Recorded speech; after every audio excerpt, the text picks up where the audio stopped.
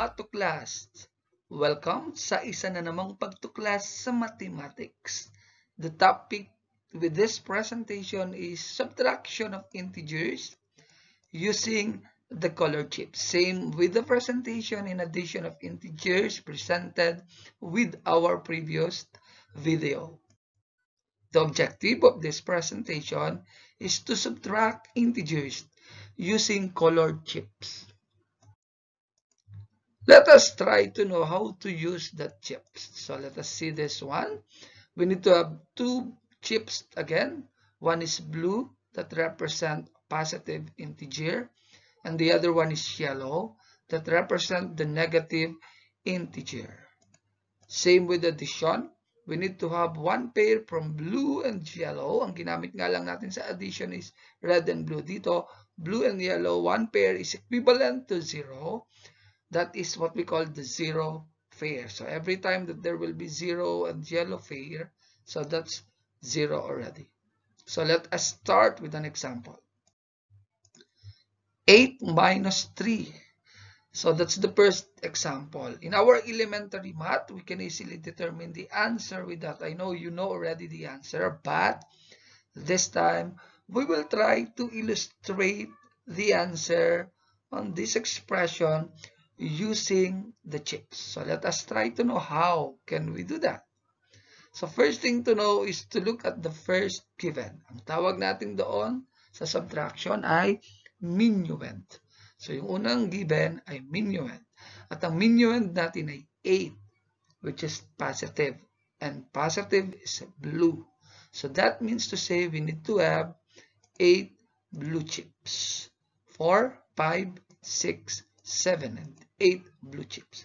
This time around, ang gagamitin nating term sa subtraction ay magtanggal sa chips na una nating nilagay. Ibig sabihin, sa 8 chips na nilagay natin, magtatanggal tayo. Ngayon, paano to gamitin? Kasi we have 2 chips eh. It's either blue or yellow. Buti dito, blue lang lahat. So let's see it. First thing to look is the subtrahend. So, ang subtrahend natin sa given na to ay 3. That's positive. Paalala, baka malito yung iba. Itong nakikita natin sa pagitan ng 8 and 3 is operation. Subtraction yon, operation siya. So, kaya ang 3 dito ay positive. At dahil positive siya, that means that's blue. So, dun sa 8 blue chips, magtatanggal tayo ng 3 blue chips. So, 1, 2, 3. Ulitin natin. Sa 8 blue chips, nagtanggal tayo ng 3 chips galing dun sa expression given. So, kung ano yung natira, yun yung bibilangin natin na chips at yun yung magiging sagot. At ang natira ay 5 blue chips and blue is positive. Therefore, 8 minus 3 is 5. That's the first example.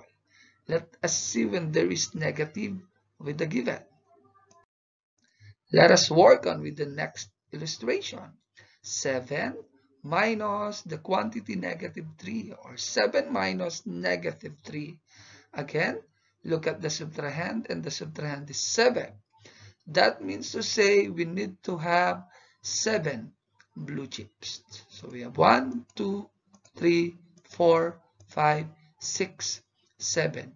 Magtanggal, dahil ito yung minus, ulitin ko lang, ayan, magtanggal ng 3 yellow chips. Bakit yellow? Kasi negative ang 3 at negative natin ay yellow.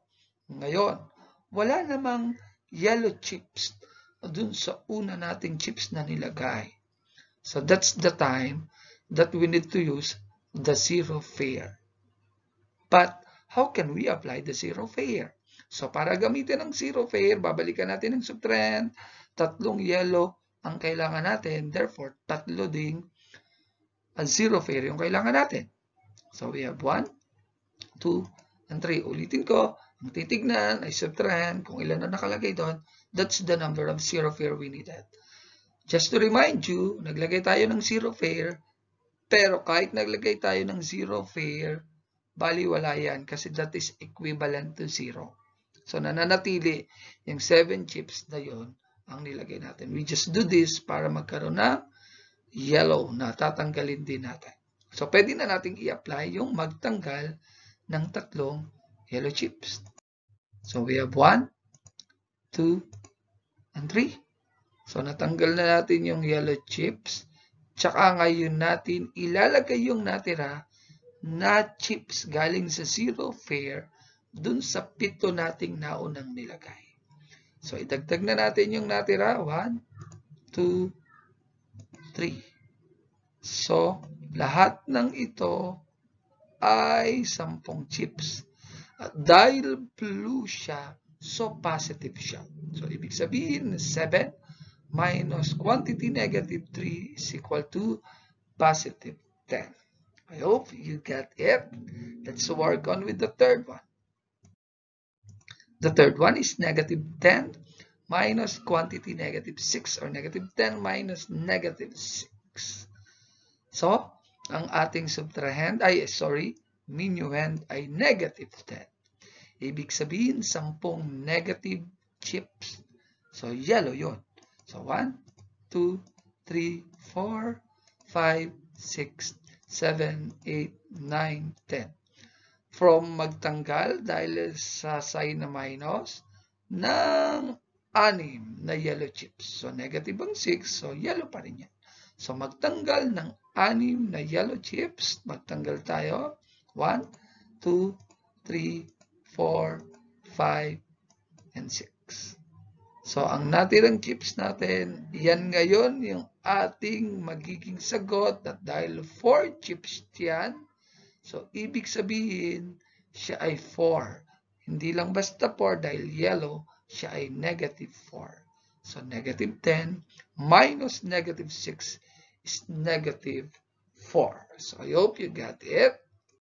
Let's work on with the next example. Negative 9 minus 6. So, again, look at the minuend, and the minuend is negative 9.